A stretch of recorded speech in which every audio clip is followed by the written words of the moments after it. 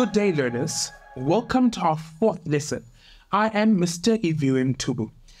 In this lesson, we will be continuing calculations, namely bearing and coordinates.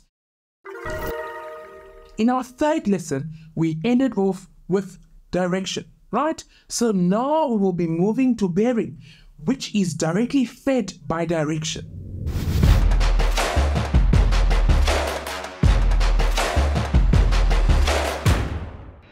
Bearing is a more accurate way of measuring the direction between two places. True bearing is the measurement of the angle between the true north line and the line joining two places. So for example, A and B. From A to B. Now that means that A is our starting point and B is our end point. What we need to do is to draw a straight line through our from place, which would be A in this instance. This would be called your true north line. Then you join the two places, A and B, with a pencil line. Then after that, you measure with a protractor the angle between true north, which would be at 0 degrees, and the line joining the two places. Remember that your angle always starts at 0 degrees at your true north line and read in a clockwise direction to the line that joins your two places. In this instance, it would be A and B. So from your true north line right above A, straight to the line joining A and B.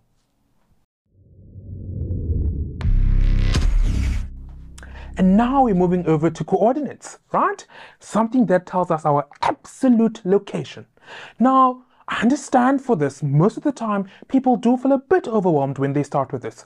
But once you get the hang of it, you realize how enjoyable and amazing it can be. As I said earlier on, coordinates give us absolute location. And this starts with latitude and longitude.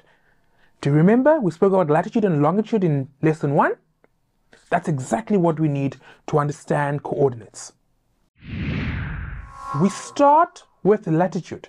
Latitude tells you how far north or south the place is from 0 degrees at the equator to 90 degrees north at the North Pole and 90 degrees south at the South Pole. Lines of latitude run across the map, so these lines are horizontal lines. Longitude tells you how far east or west a place is from 0 degrees at the Greenwich Meridian or Prime Meridian near London to 180 degrees west and 180 degrees east.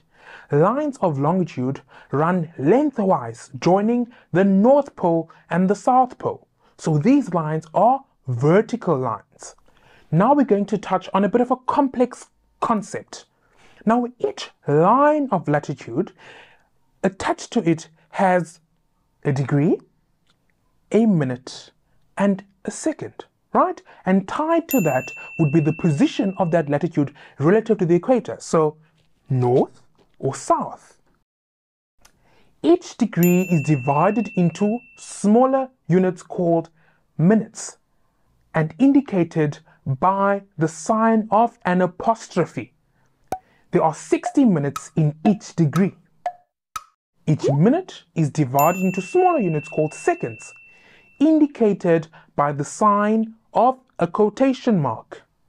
There are 60 seconds in each minute. So the same concept applies with latitude. Latitude is tied to a degree. The degree is further divided into minutes, 60 minutes. In each minute, there are 60 seconds. It is also tied to a direction, right? How far east or west the place is relative to the Greenwich Meridian. So essentially, by finding the absolute location, you're looking at the position or the place at which the latitude line intersects with your longitude line. That's your absolute location. On South African maps, the latitude always indicates degrees south and the longitude always indicates degrees east. And why might this be? Because South Africa is in the southern hemisphere, right? We are below the equator. So that is why our latitude is always south. Our longitude, we are located east of the Greenwich meridian, and that is why our longitude is always east. As I highlighted earlier, coordinates describe exact location on the Earth. Latitude is given first, again by stating how many degrees, minutes, and seconds north or south the place is. Then longitude is given by stating how many degrees, minutes, and seconds east or west the place is.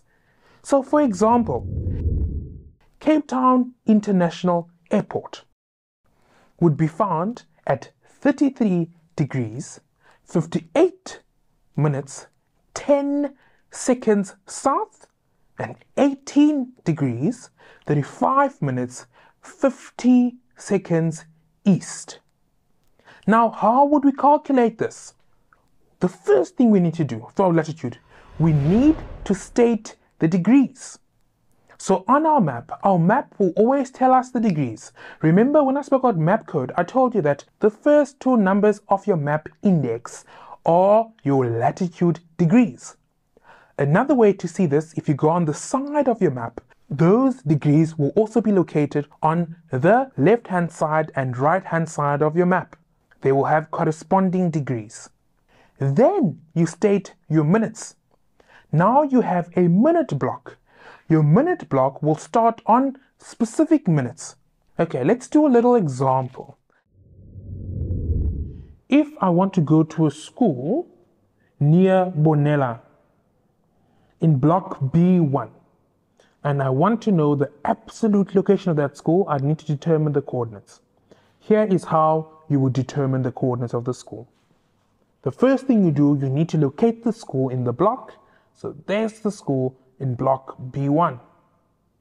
Now, when you write your coordinates, you always start with latitude, the dot where the school starts, to your minute bar.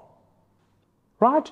That line represents your latitude.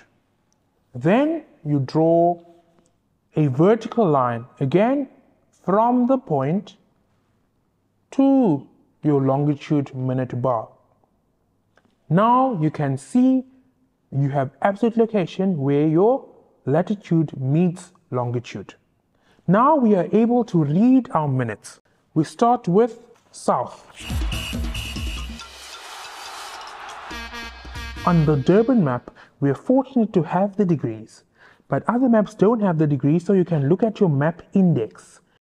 Right here, remember in lesson 1 we told you that the first two numbers will give you latitude, the second two numbers will give you longitude. So here our latitude is 29 degrees. The feature is located between the 51st minute and the 50th minute. A feature always takes the smaller number. So this one is between 50 and 51, so it takes 50 minutes. If it was between 1 and 2, it would take 1.